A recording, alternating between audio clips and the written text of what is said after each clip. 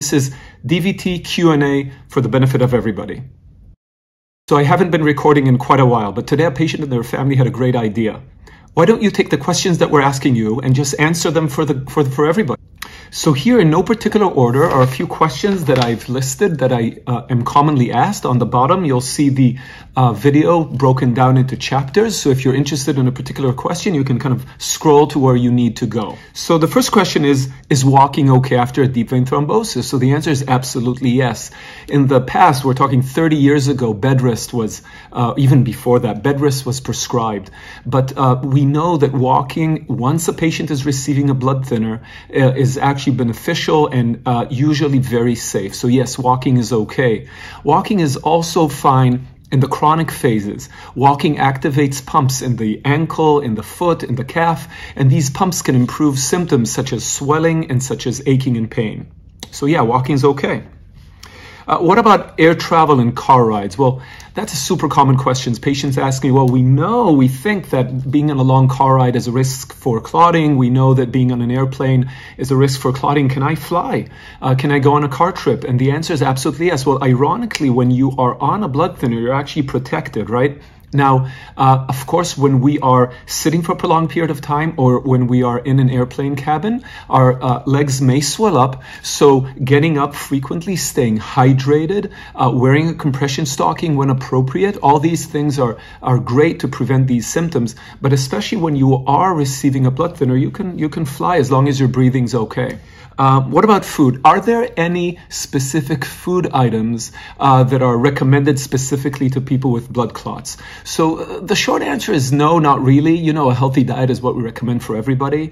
There are some supplements that might be beneficial for patients with what's called the post-thrombotic syndrome, patients with swelling, achiness, things of that sort, after having a deep vein thrombosis, DVT. I'll include a link in the comments section to an article about that. But as far as general diet, just your normal, healthy general diet. I am often asked if a deep vein thrombosis poses a risk factor for a heart attack or myocardial infarction or a stroke. And the answer is no, it doesn't. There's this rare instance where a clot could pass through a hole in the heart and go to where it's not supposed to. So everything is possible in medicine, but as a general rule, these are two separate entities. Can the clot go anywhere? That is probably the most common question I'm asked. People are worried that the clot will move and harm them. Well, when the clot is fresh, or what we call acute, then the consistency is like Jell-O, like the Jell-O you'll get in the store. And then it could move, and that's why we insist on a blood thinner, and that's the more risky period of time. As time goes on, the consistency of the clot in your veins changes. It becomes more ropey, more scar-like. It's more adherent to the wall, and it's not going anywhere. So even if you have an ultrasound years after having your clot and there's some remnant clot in the vein, that clot is not going anywhere. What should you watch out for? That's, again, a super common question. People want to know if they need to watch out for anything specific as they're being treated for the blood clot. I guess there are two things to watch out for, right? The first is signs of recurrent clot.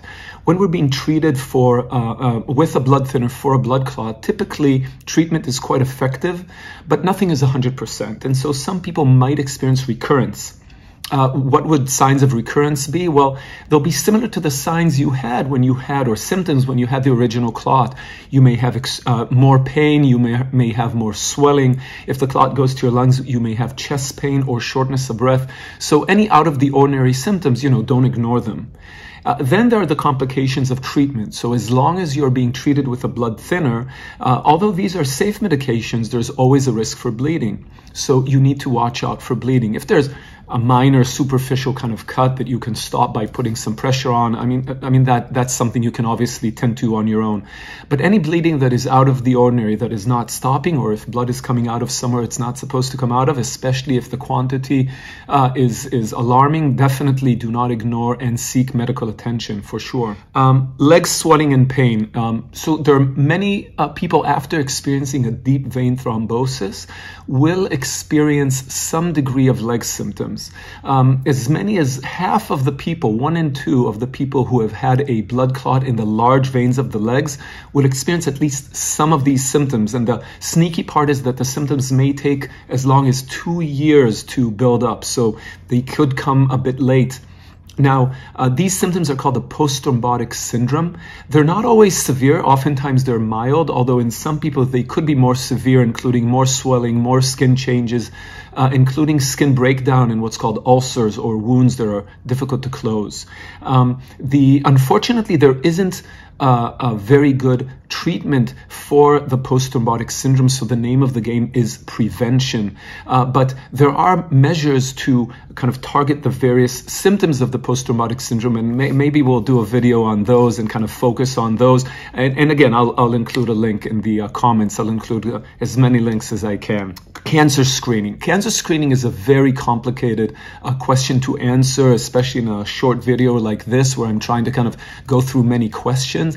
But as a general kind of statement, I would say that non-discriminatory sort of general screening for cancer is typically not recommended in people who have had a blood clot, even if we don't know the reason for the blood clot.